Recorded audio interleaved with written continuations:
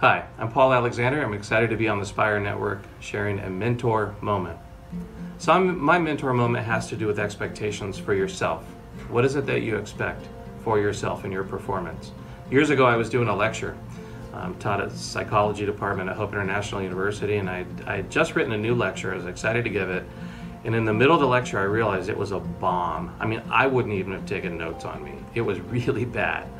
And on my way back to my office, I thought, I need to find something to help myself because I was pretty bummed out.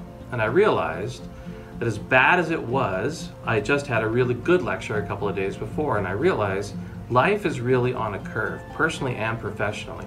And I thought of this really simple graphic that all of us know, the standard bell curve. And I bring this out just as a visual tool to help you realize most of the time we're in the green and the blue. Stuff we do is okay, it's not quite as good, it's good to very good, and every now and then we do something over here in the red that's just phenomenal. Unfortunately, no matter what field we're in, what position, no matter how long we've been leading or teaching or guiding an organization, there are going to be some days, maybe just a few a year, that are really bad. They just are, in spite of our best efforts, in spite of our best intentions, in spite of how much time and energy we put in. And just knowing that, recognizing that, will make that 1 or 2 bad days a year less painful. The other thing I recommend is that on those really bad days, find your cards or your emails in the I don't stink file, or whatever you call it.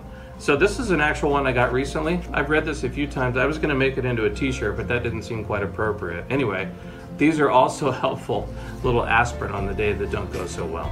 So be gracious with yourself. I'm Paul Alexander, leading a movement in Fullerton, California.